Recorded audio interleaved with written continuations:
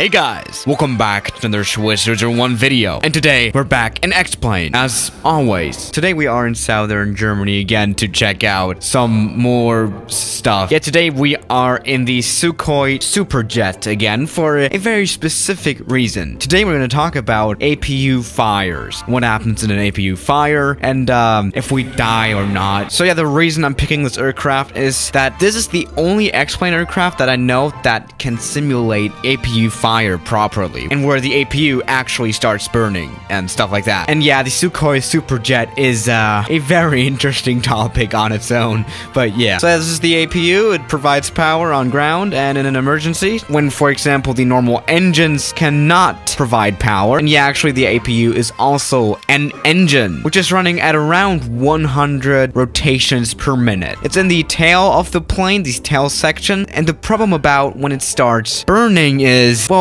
basically the whole tail is burning. So that's like the thing about APU fires. So yeah, here we are in the Sukhoi Superjet. This is like a compilation of Bombardier and Airbus and Embraer cockpits. We have a side stick. This is really a fake aircraft, especially now since I have flown the CRJ200 again. This is like so similar. Everything is similar. Yeah, we have checked this plane out before because it had some weird safety records and stuff like that. Here we are in the cabin. This does have a cabin with creepy people in it. Yeah, we have checked that out earlier as well. No legs, I guess. So this plane is Russian, which you might be able to tell by the name, I guess. So yeah, we have already spawned onto the runway because we can. Let's just start the engines. And what do we need to do that? Right, we need to start the APU. Here's the APU. Let's just turn it on. There we go. It's also available, so we can just normally start up the engines. I've never flown this plane before, so I guess we just have to press this. Okay, now we need APU bleeds, and the engine is coming up. Alright, this is all starting. This is what it would look like when everything was normal. But, oh no, what happens if we have an APU fire on ground? Which might happen. I don't know. Fail. Oh no. You can see some fire and smoke coming out. And, press. So this is the fire extinguisher. Come on. Do something. I guess you have to push this out, but I can't. I guess this button will do. Oh.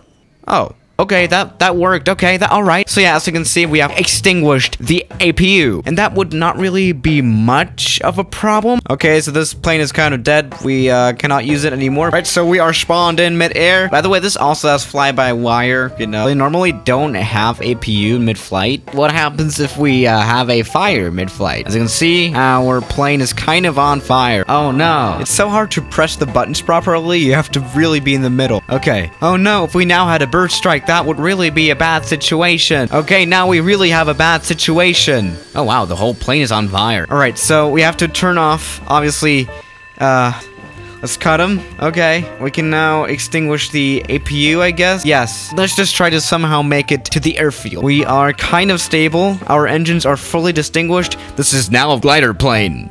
This will totally work.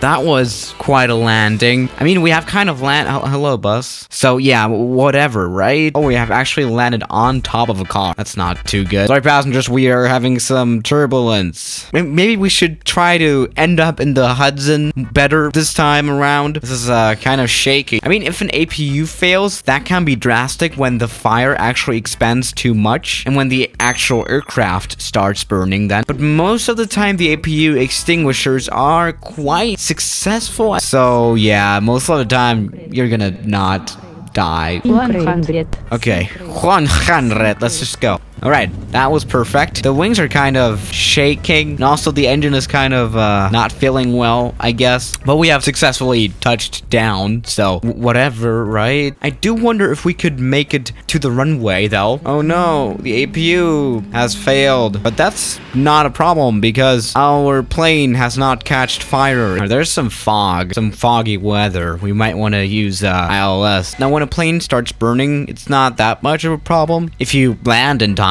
obviously, as long as the fire doesn't damage anything. Let's just I do not know what my speed is, but it's looking good. Touchdown. That was hard. Okay, whatever. Right, now we are going to leave the aircraft. That was good. That was good as always. Now, so what's the conclusion of APU fires? Again, it's not that much of a problem as long as the fire does not catch up to the actual airplane. And in mid-flight, you normally don't need the APU anyway. It's mostly shut off. So yeah, guys, thank you for watching today's video, and I'll see you tomorrow. As always, good night.